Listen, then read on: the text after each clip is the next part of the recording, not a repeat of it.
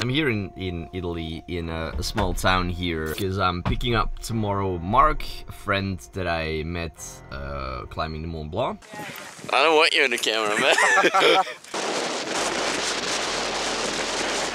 I'm actually gonna pick him up at the airport, and then we're driving a little bit further, like an hour more, to another town where we are going to ascend Monte Rosa, so it's a huge mountain area. But I would like to talk in this vlog also about mental preparation.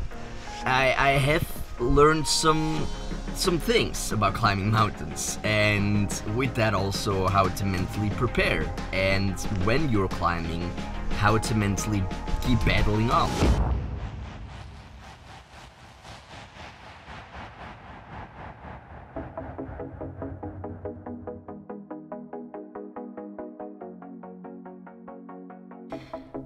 So, the first thing that I do, and I've done this with each mountain, I start visualizing the most difficult climb that is almost impossible. If someone would tell me that I'm going to find an end in an arena to live and death, I'll be preparing in my head to fight a dragon.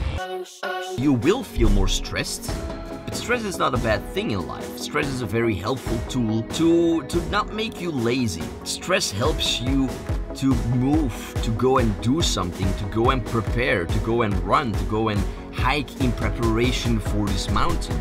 Because then when I'm actually climbing the mountain, I'm always like, wow, this is quite okay compared to what it was like in my head. And that to me is good. That to me is good, that I have that feeling on that moment, because you don't want it the other way around. So the Wim Hof method is a technique, a method by Wim Hof, also known as the Iceman. Check him out, and definitely check out the Wim Hof methods, which is breathing and cold exposure. But the breathing itself is by itself really powerful, and I use the breathing technique. Basically, you take in big breaths, you know, big breaths, and you exhale, but you don't exhale 100% all of the oxygen. So you breathe in 100%, breathe out, but only breathe out about 80%.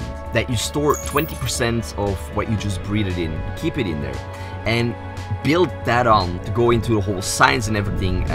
That's where Wim Hof can better explain that, so I will link actually in the description of this vlog some of his material, so you can check out more of the science and the research that's been done on it. Once you're over 3,000 meters especially, then you can get more altitude sickness, the air gets thinner.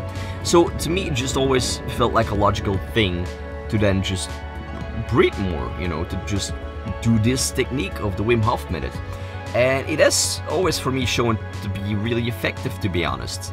Breathing is so underestimated, and knowing an effective breathing method like the Wim Hof method is really helpful during moments like that where you can help your body. You know, you can help your body when you are taking such a challenge, such a physical demanding challenge on. The last one that I do, you gotta realize you're gonna suffer. You are gonna suffer. When you're climbing, it is not like you're laying on a beach with a cocktail in your hand and you're just doing nothing, relaxing, you know, watching the ocean. You are, when you're climbing a mountain, you're going through pain, you know, you're going through physical pain. You are, you know, you haven't eaten much, you haven't slept much, you haven't drank much water, you know, you can't, right? And you are under a high altitude, you know, climbing upwards with all this equipment on.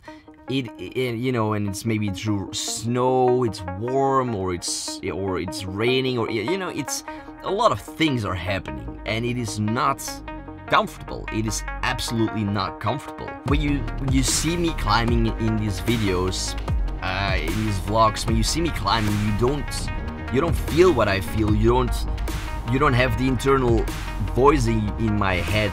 You don't see all those things that are happening behind the scenes in me, right? But I am struggling. I am going through discomfort, and as well, and this is a voice that naturally happens in everyone when your body's going through discomfort, that tells me like, you should stop, like, you know, don't continue, this is not pleasant. And the main thing that has helped me in those moments the most, and it's gonna sound so simple but it's so effective, is just realizing when it really gets tough, every step, you know, every step, as small as it is, as slow as it is, every step counts.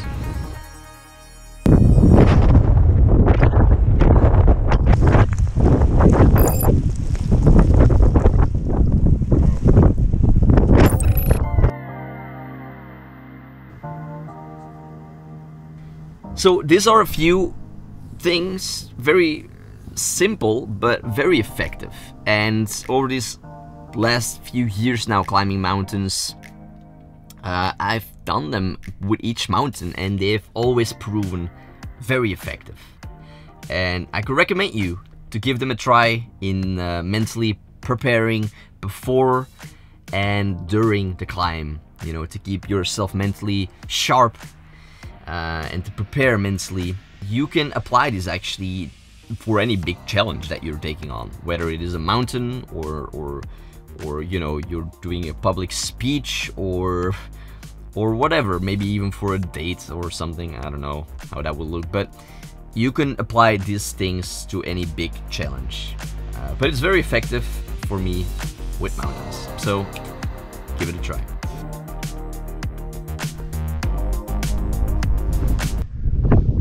Say something? Did you say something? You just said good. Good? Yeah. Oh, good.